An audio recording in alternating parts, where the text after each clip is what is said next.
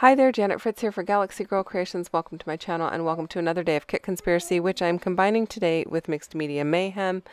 And our Mixed Media Mayhem inspiration piece this week comes from Angelica de Bruyne. And normally not normally, we go back and forth between recipes and inspiration pieces. This week we are using this piece with all these fabulous circles on it. So I am going to mimic it by taking this orange paper. This was actually probably one of the first layouts that I did using the Good Vibrations collection, because I knew I wanted to use the circles and the flowers. So I wanted to get that done first so that I didn't use up more of the supplies that I had than more supplies than I had available. Does that make sense? So I didn't use the stuff that I needed for Friday on Monday through Thursday, basically. So I did this one first, and I went ahead and used the circle dies that you see on the right-hand side, the top set, which is from Pink Fresh Studio. I'm not even sure those are available anymore. If they are, I'll put a link down below, but there's no guarantee because I've had them in my stash for quite a while. They have more options than the other set, which is from Sizzix, and I don't know if those are available either.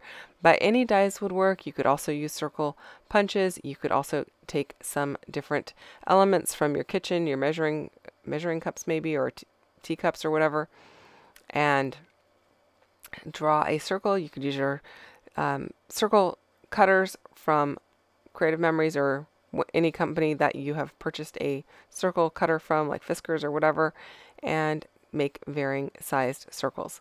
So I did go through and rough up my circles, my large circles anyway. I didn't rough up the floral ones, but the other ones are roughed up with my distress tool from MK's shop, and it is the most fabulous distress tool ever.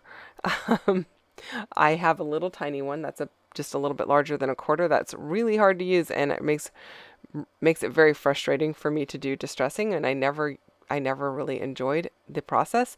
But since I got the one from MK, it's amazing.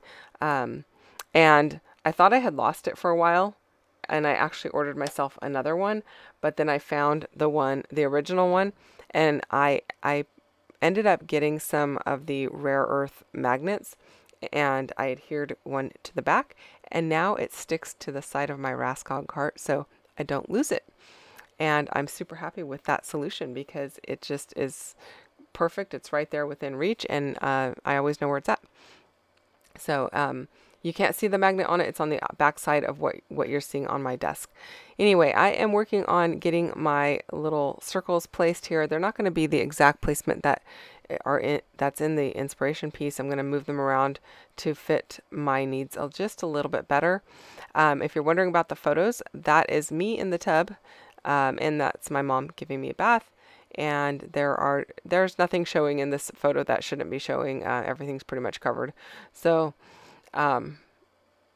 but I thought they were super cute photos, and this particular collection just happens to match whatever it is that my mom's wearing, or what her top. I don't know if it's just a shirt or a robe or whatever, but it matches perfectly. And so I was like, I'm just going to go with it, and I add these floral clusters, and I really like how it looks. I am adding a little bit of foam to the pieces that are going to be lifted up or that are on top of the photos.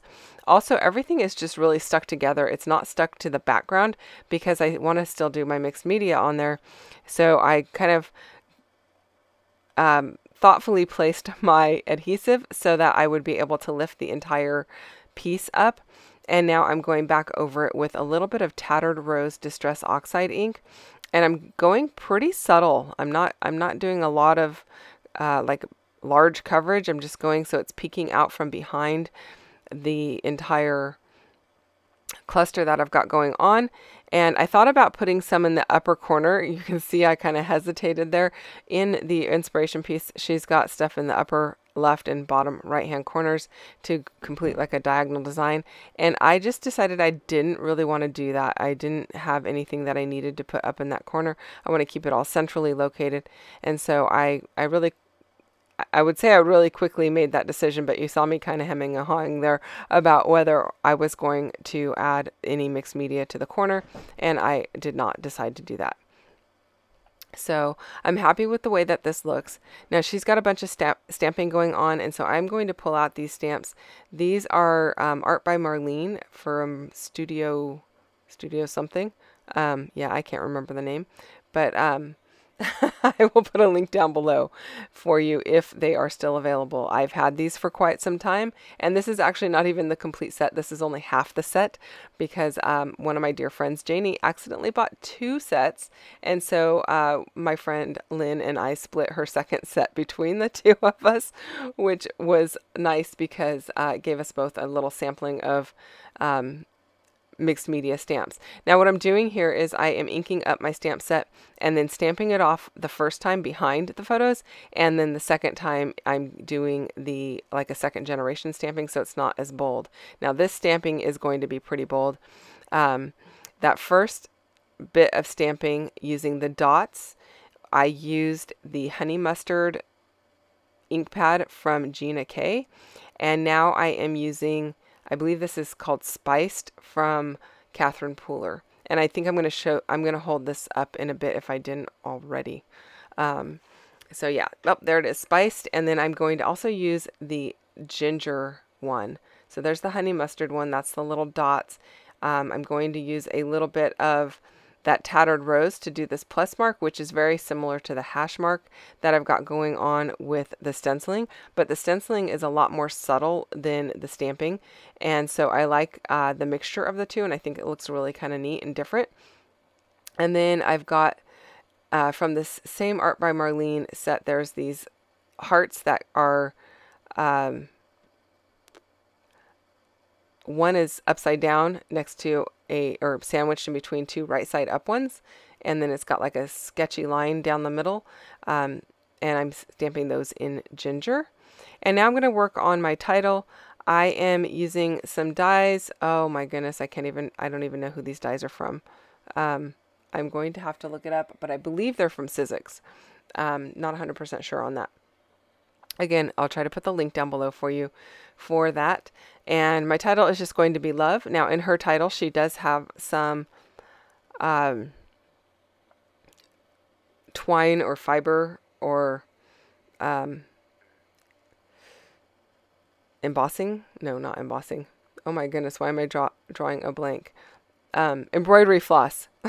Embroidery floss wrapped around her letters. And so I'm going to do that as well, but I wanted to darken up my letters, so I'm just rubbing loosely over the top of them with this honey mustard stamp. Not full coverage, just making them a little darker. And I chose the honey mustard one because it is lighter than the ginger and spiced ones, and it is not as juicy. It is a different kind of pad. It's the like the felt pad versus the Catherine Pooler ones are foam pads, and they're super juicy, and so I didn't want my letters to soak in quite as much ink, so I just kind of almost like dry brushed my ink pad right over the top to give them a little bit of depth of color.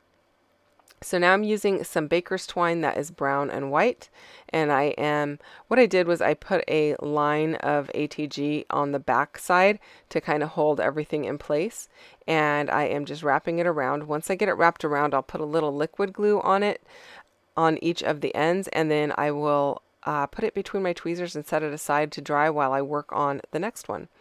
So that's how I attached them. I'm not sure how she did it, but I'm also going to use a little bit of foam to help support the letters underneath the area that doesn't have the baker's twine on it, because it definitely needs something there because the baker's twine is quite thick. This is not the thinnest baker's twine I've ever seen, and so it definitely needs a little bit of extra added support around the rest of the letter, and that's going to be provided by the foam, which I'm just using Fun Foam or Kids Craft Foam from Walmart that is adhesive backed on one side and cut into little tiny strips. I cut it into strips. It didn't come that way from Walmart. It comes in like a 5x7 sheet or something, but it comes in a whole stack of them. So that is what I typically use. I do have other foam in my stash that sometimes I use as well, but that's what I'm going to be using today. So there I've got my letters. I really like how that's looking. Pretty happy with how dark they are, but you know, they're not like a solid brown. I rarely ever use cardstock other than white, black, and on an occasion cream or craft. So I don't really have any in my stash. I really like the way that the patterned paper picked up the ink, and anytime I really want to, say, make a photo mat or something like that that is the same color as one of the papers or something, I will just use my ink pad around the edges of it to make it the right color to suit my needs. Other than that, I don't really use it for backgrounds or anything. So that's my answer to cardstock. I would rather purchase a patterned paper that reads like a solid, kind of like the orange circles on here that have the white hash marks on them, even though that is definitely not a solid, but tone on tone patterns are great for that, and I really enjoy that. So that's kind of what I go for rather than a plain cardstock.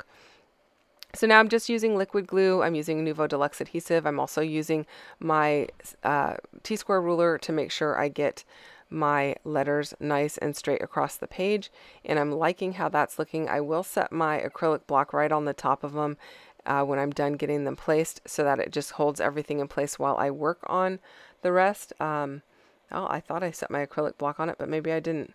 Anyway, I think I did, and I just cut that part out because it just sat there for a little while because I didn't want to mess it up. So now I'm adding this label over to the side, and that's going to have the date on it.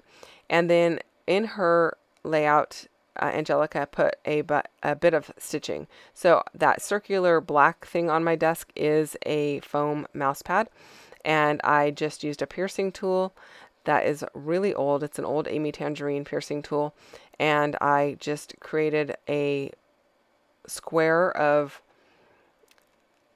holes, and then I am just doing an X, like an X type of a stitch. I don't know what that's called other than an X. Now I started out with this kind of yellowy color, buttery yellow color, but I end up going back and taking that out and going back over it with the same color that I put over the letters. And so I'm going to use the baker's twine instead. It is a bit thicker, and so it takes me a little bit to get through those holes, especially on the second time you have to go through the hole. But it does work out in the end, and I really like how it looks. And this is not the only area I did. This is the only area I'm showing you, but there is some underneath the leaves of that pink flower in the bottom left-hand corner of the layout, and then right to the left of my mom's head in that upper photo on that circular piece there. So you will see that better in the close-ups. So you can be on the lookout for that if that's something that's important to you. So I'm really liking how that looks. I will take a bit of washi tape just to adhere the ends of it down on the back of my layout. And then I'm taking a brown fine tip Sharpie and going around the entire layout with 2 sketchy lines just to finish it off and to frame it. And I really like how that looks. It just adds to the pattern of the stamping with the browns and peachy colors, I guess is what they are. And I think that just finishes it off nicely. Thank you guys so much for watching. If you have questions or comments, let me know. I forgot to tell you there is a playlist down below of everyone who is playing along with Mixed Media Mayhem. There is also a link to our Facebook group for Kit Conspiracy if you are interested in joining us over there. We are using the same kit all week. MK and I have identical kits, and it's always fun to see what the two of us do differently. And so you can go and check out her channel. Also, there is a link below for her channel as well, so that you can find that easily. Thanks so much for spending time with me, you guys. I really appreciate it, and I will see you guys again with another layout soon. Bye-bye.